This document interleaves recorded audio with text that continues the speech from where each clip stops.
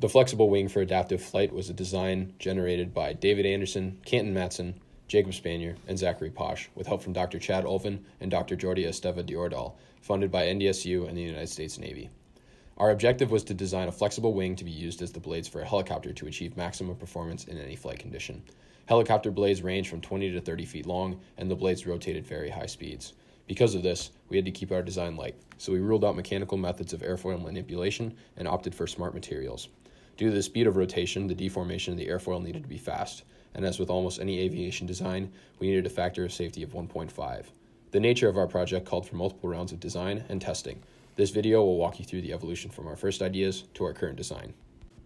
Our first concept was inspired by the skeletons of fish and how their tails oscillate up and down to move through the water. The goal was to pair this design with nitinol wires or springs to achieve deflection and then cover it in pre-stretched silicone skin. The smart material nitinol is an alloy of nickel and titanium.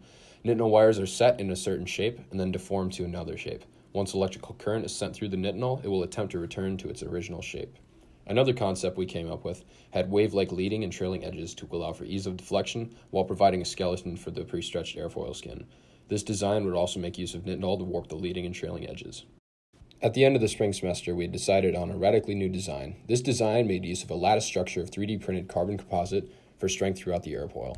We opted for 2 flex points on the wing and planned to achieve upward and downward deflection using nitinol compression and extension springs. As we began to order materials in the fall, we were able to test the nitinol and silicone skin. Once we tested the nitinol on its own, we found that our final design from the spring semester wouldn't work, so we switched back to our waveform design for airfoil testing. Testing showed that the nitinol deflected our airfoil, but not at the speed that we needed. This prompted us to switch to our backup plan, macrofiber composite smart material, or MFC.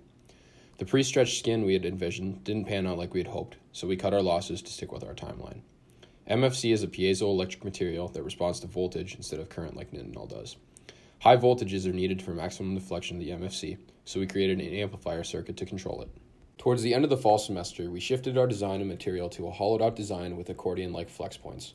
Because the heat from electrical current was melting the 3D printed airfoils, we switched to aluminum to make our airfoils.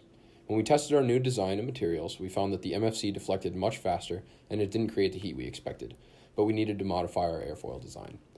For our final round of design, we modified the airfoil to allow for more flexibility in the leading and trailing edges, and then we 3D printed a couple sections to be put together for wind tunnel testing. Because of the material cost, we weren't able to buy enough MFC to cover the leading and trailing edges of each section, so we only put MFC on 2 sections to test deflection in the leading and trailing edge. The sections will be connected together by a support rod for wind tunnel testing, where we can see how the MFC performs when subjected to flight conditions.